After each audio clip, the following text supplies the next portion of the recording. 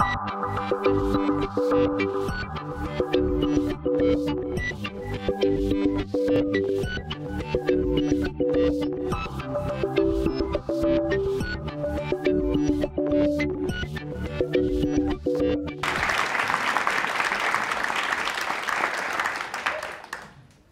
driverless cars are coming, finally. This isn't something for our kids to enjoy in some distant future.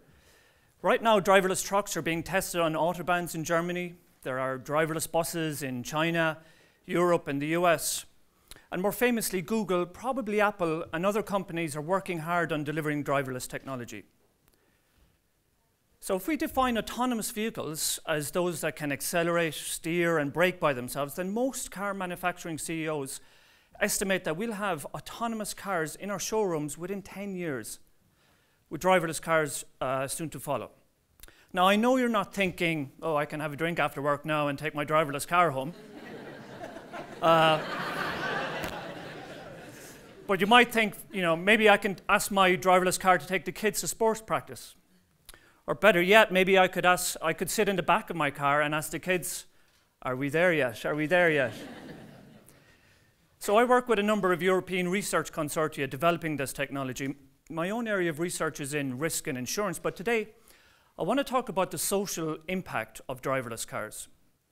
You see, I don't just think driverless cars are smarter cars. I think they're going to have a profound impact on our society, how we interact with each other, even how we interact with the environment. In 2007, Steve Jobs held up the first iPhone and he said, this changes everything.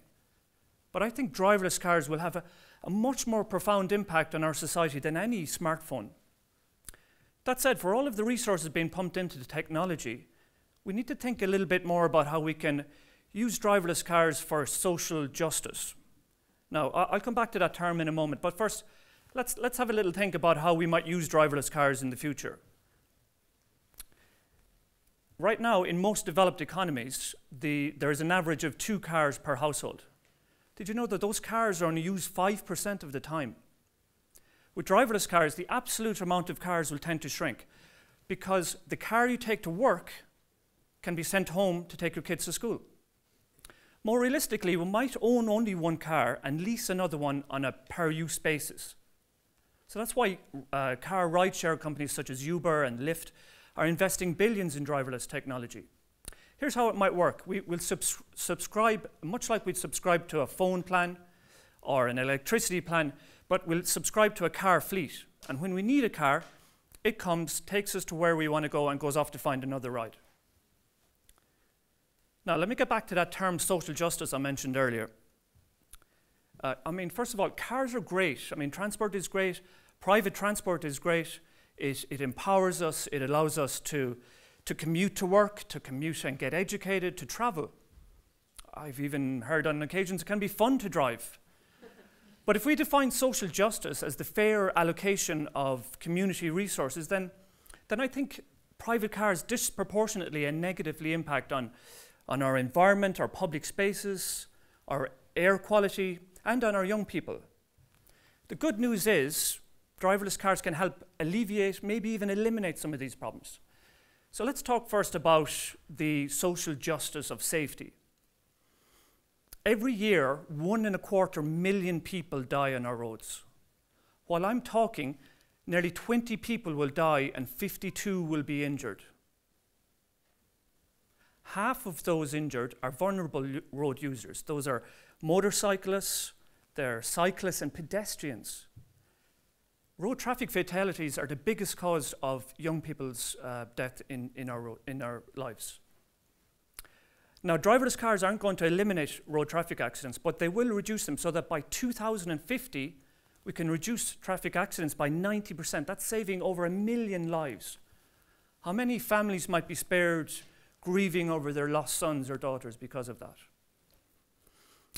Now, the social justice of time.